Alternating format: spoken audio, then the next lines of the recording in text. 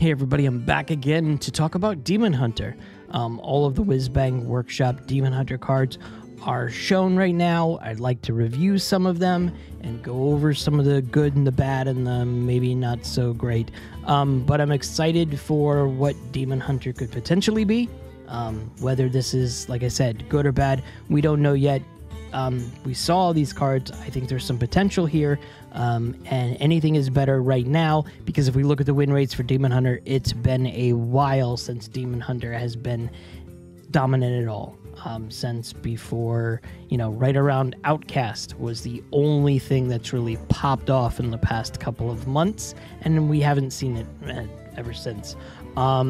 Okay, let's just talk about it. Don't forget, there's a giveaway for a Whizbang's Workshop bundle, and I'll link it in the description below. You know the drill. Let's go over the first card. The first card is 8 mana 12/12 Mech and Demon Magtheridon Unreleased. Dormant for 2 turns. While dormant, deal 3 damage to all enemies at the end of your turn. I love this card. I think this card is busted in a good way. I think this card has so much potential, and I'm excited to see this card being played. I think if this is the first thing that we're looking at for Demon Hunter, this is a good indication that we're going to see some really cool stuff for Demon Hunter this expansion. Next up, 4 mana 4/3 CCG, and the death rattle is get 3 random first edition Demon Hunter cards in mint condition. For those that weren't playing when Demon Hunter came out, Demon Hunter was released and it was broken beyond all repair.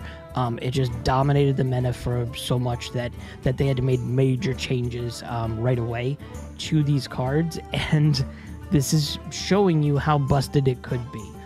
First of all, let's go through. Let's look at the cosmetic. The cosmetic signature card is amazing. I want every single one of these, but I've already mentioned it before. And so this will give you 3 random first edition Demon Hunter cards in mint condition. And I love the way they threw that little reference in there, mint condition, because, it's not been changed. It's not been nerfed. These are the first iterations of the card that were revealed. And here's the options we have. We have Altreus the Outcast, and we have Metamorphosis before it was nerfed, and then we have Warglaves of Azzinoth. There's so many cool things here that we have to work with. Priestess of Fury, Imprison Antean, I don't know. Skull of Gul'dan before it was nerfed. There's really, really cool things here. We even have Battle Fiend. When was the last time you've seen Battle Fiend to be played? Eldrachi Warblades, that is what it is. Twin Slice as well. This is cool. I'm excited to see this being played. And look at that. Look at the signature card. This is amazing. Next up, 5 mana 6/5 Demon, and it's Window Shopper. It has miniature eyes, and the battle cry is discover a demon, set its stats and cost to this minion. So here's the mini version. It's just a 1 mana 1/1, but it has the same battle cry, discover a demon, set its stats and cost to this minion. And you're going to be playing this because you want to do some of the busted stuff that some of these minions have. So lifesteal at the end of your turn, force all enemy minions to attack this. Eye of Shadow, your hero has lifesteal. Look at this, Inquisitor. This would be a good idea. There's so many options here. I'm excited to see what happens for this card being played. Okay, next up, red card, 1 mana, make a minion go dormant for 2 turns. So the Magtheridon's in the board, and you're getting ready to have it pop off. You can make it go dormant again and let that deal 3 damage to all enemies go through. Or you can make a dormant minion on the opponent's side. There's so many options. Excited. 4 mana Fell Spell, Workshop Mishap. Deal 5 damage to a minion. Excess damages both neighbors. Outcast gain lifesteal. This is great. This is great. Getting some, board clear maybe. Getting some lifesteal. I like this one. It's going back to the Outcast mechanic. I'm a fan. Next up, 2 mana Lesser Opal Spellstone. That's right. Demon Hunter didn't have Spellstones when they first came out. So yeah, this is draw 1 card, attack with your hero 2 times to upgrade, and then if you do that, it'll turn into a prettier colored one that draws 2 cards, and then if you do 2 more attacks, it will draw you 3 cards. I don't know. in terms of what spellstones do, I'm not a huge fan of this one. I know that card draw is a thing with Demon Hunter, but I don't know about this one. I don't know if this will be seeing play, but I could be completely wrong. You know, we haven't seen any theory crafting yet. At least I haven't.